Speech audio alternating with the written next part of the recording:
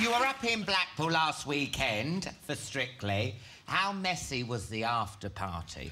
Because have you seen photos of Claudia? It looks like she's been on a right old bender. Look. I think that's going in. Do you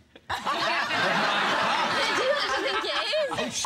Oh, she looked like that all the time. Because we had, obviously, drinks in the bar and stuff in the hotel first, but I think that's as we were all arriving. It was quite an epic night. It was about 1:30 in the morning. We were still drinking in the hotel. And I thought, that's it. I'm calling it. I'm going to bed. They had booked a club in Blackpool, classic Northern night out.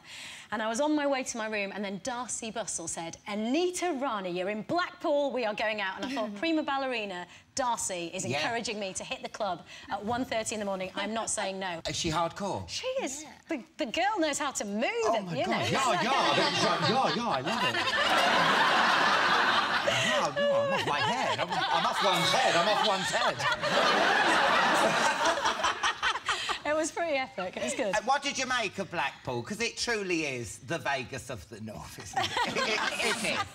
It was very wet and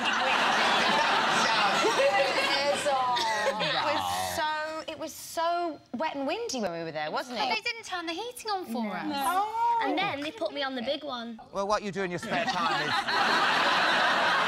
They put me on the roller coaster in Blackpool. Thanks for watching, and if you want to see more highlights from the show and have a sneaky peek behind the scenes, then don't forget to subscribe.